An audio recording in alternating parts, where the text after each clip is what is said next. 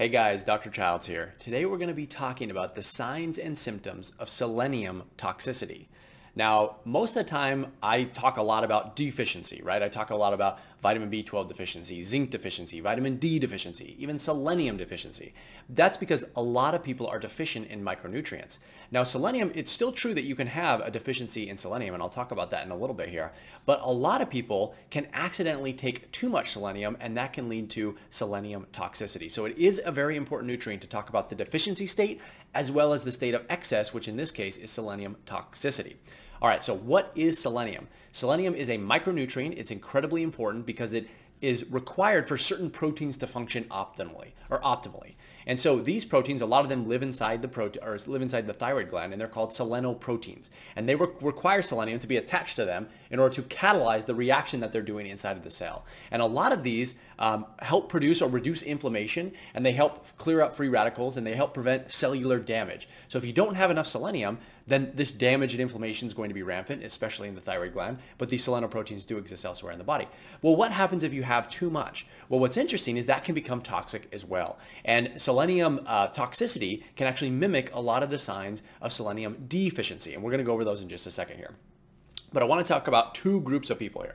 So number one, we have those people that I mentioned previously who are selenium deficient, probably because they're not getting enough of selenium from the foods that they eat and so on. So these people know that they are deficient, right? And this is important because if you know that you have selenium deficiency, let's say you have something like Hashimoto's thyroiditis and you're taking selenium to help reduce or prevent inflammation in the thyroid gland itself. So you think, hey, I'm deficient in selenium. If I take selenium, that'll solve the problem, right?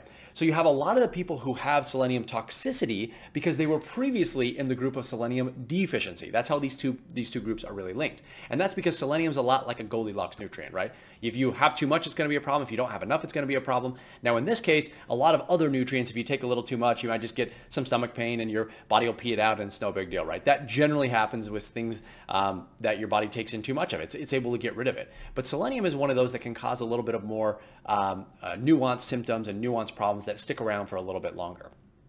So let's talk about some of the minor symptoms of selenium toxicity. And these include things like hair loss, brittle nails, fatigue, GI problems, joint pain, and nausea. Now, these are all signs that you're getting a little bit too much of selenium. Not a lot, but a little bit. So we're talking about minor signs of selenium toxicity or selenium excess. Now, these are much more common than the rare signs, which we're going to talk about in a minute. And that is because it's relatively easy to take too much selenium through your supplementation. So imagine you're taking a selenium supplement, it has 100 micrograms of selenium in it, and you think, okay, well, I'm doing better, right? If let's say you didn't have enough, so you take this 100 micrograms of selenium, you take it and you feel better. So you think, oh, well, what if I double that dose? So instead of taking 100, you take 200, and then maybe you're like, feel even better. So now you start taking 300, 400, 500, 600 micrograms of selenium a day.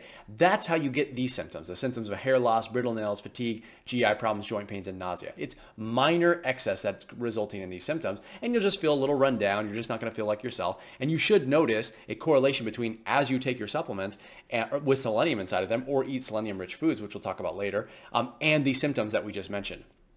It is very unusual for humans to experience the more serious side effects of selenium. However, I will include them here just for completeness. And those include things like neurological problems, paralysis, and selenosis, which is really just selenium poisoning. Now, these things, the real serious ones that I just mentioned, these last three, these tend to occur more in animals who are just consuming insane amounts of selenium. They really don't happen in humans because as humans start to feel a little bit upset, like let's say you noticing your hair is falling out and your nails are getting more brittle, you're going to stop doing whatever caused that to begin with, right? But if you're an animal and you're just consuming too much, it's a little easier to become toxic on those.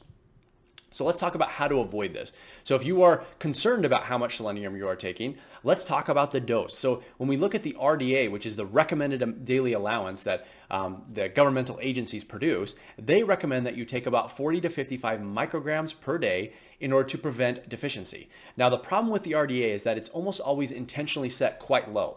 And it's meant to be there because they would rather you take just enough to get by as opposed to accidentally taking too much. So generally the RDA is pushed down to the lower end of the spectrum. So the RDA, in my opinion, usually for most nutrients and selenium included, is really not sufficient. It's enough to get most people out of that deficiency range, but it's not enough for people to thrive and to feel optimal. So in this case, I would largely ignore the RDA. My personal recommendation and what I've seen patients tend to do best on is somewhere between 100 micrograms and about 200 micrograms per day. Okay, that's my own personal recommendation.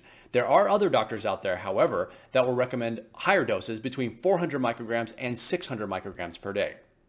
Now, really, when we start talking about toxicity, you really don't start seeing toxicity like the symptoms I mentioned previously, the hair loss, the brittle nails, the GI problems, etc., until you start getting above that 600 microgram range dose. And we have some studies which show that that's the case. However, anecdotally, I have seen people react negatively in that 400 microgram range and 500 microgram range. So this isn't an exact science. You're going to have to play around with your dose. And because some people have a tendency to experience those symptoms at the lower end of that 400 to 500 microgram range dose, that's why I push it down to 100 to 200 micrograms. That gets you higher than the RDA, less than that higher amount at the 400 to 600 per day range, but still enough to replete everything that you need to provide your thyroid with the nutrients that it needs so that you prevent that damage and so on. So that's really what the range that I would recommend, but you can figure out what works for you, and you could do that by just playing around with your dose. So don't be afraid to do that, because a lot of people will say, hey, I feel better on 50 or 100 or whatever it is, right? But they get to those numbers by playing around with the dose and seeing how they feel after they use it for a period of time.